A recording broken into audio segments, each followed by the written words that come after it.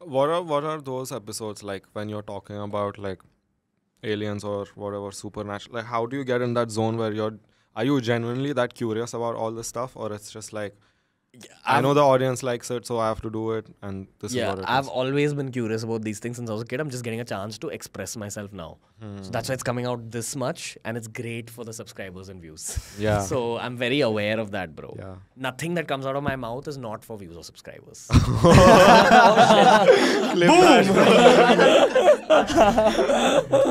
Like, I am very focused on growing. And I'll do anything to grow. It's working. I won't do anything to grow. I'm PR trained. But I'm very hell-bent on like growing, bro. And I used to have a very romantic outlook on content. Even with podcasting, in the middle I had this one phase during COVID where I became like super knowledgeable about stuff and went hyper niche.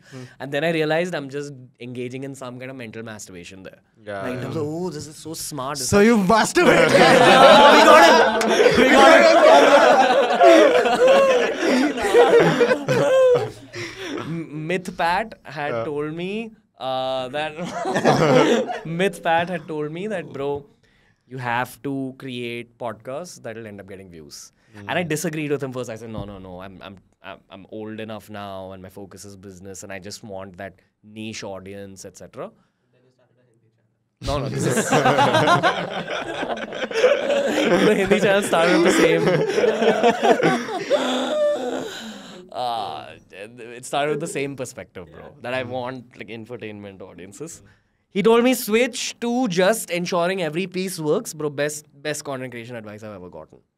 Yeah. So that's the system I follow now. So the alien, Yeti, Bhoot, everything, I know it works, and I will keep doing it because I know I'll grow. Okay, so have you actually been with like a haunted lady? Yeah. Really? No story that I've said on the show has ever been made up, because if you try making up a story, people get to know. Yeah. That's just the nature of they'll podcast. get the holes.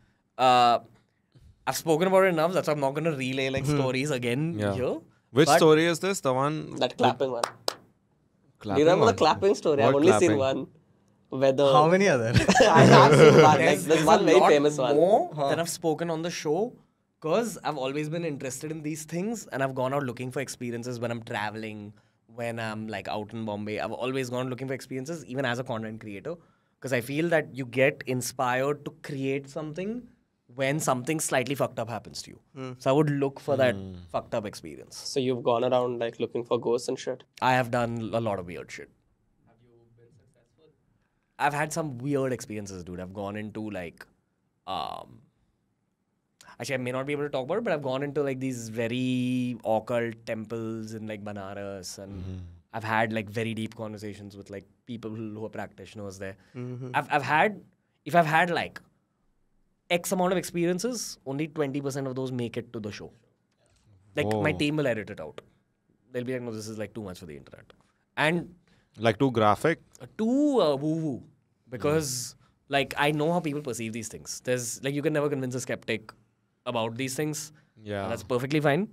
I also want to get cabinet ministers on my show. I also want to get sports stars on my show. Bro, when this got the Jai Shankar on, we all lost it only. This happened.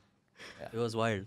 Congratulations on that. Thank you, bro. My dad was like, "What the hell, dude? I thought you said this guy sucked, dude. He's got a foreignist on the show."